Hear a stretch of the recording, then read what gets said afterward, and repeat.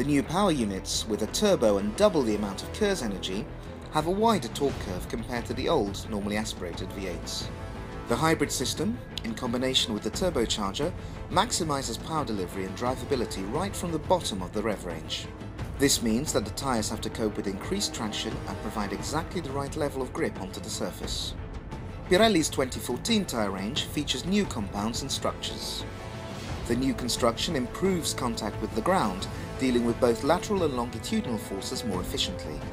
The new compounds are also more consistent, leading to less wear during races. The working range is wider and has become closer between all the different compounds.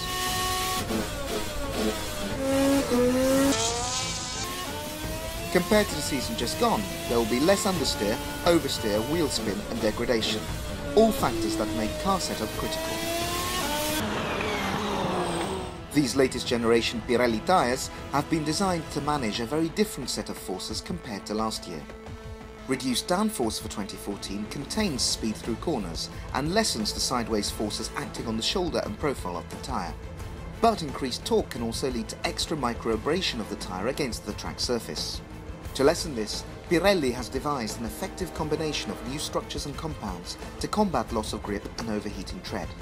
These two factors work together to minimize changes within the compound during a stint, and therefore decrease degradation. The tyre's contact with the ground is also fundamental. The construction of Pirelli's latest family of tyres is designed to spread the footprint evenly across the track surface. This prevents peaks of temperature in vital areas and ensures progressive degradation, working best with the unique characteristics of the new turbocharged power units.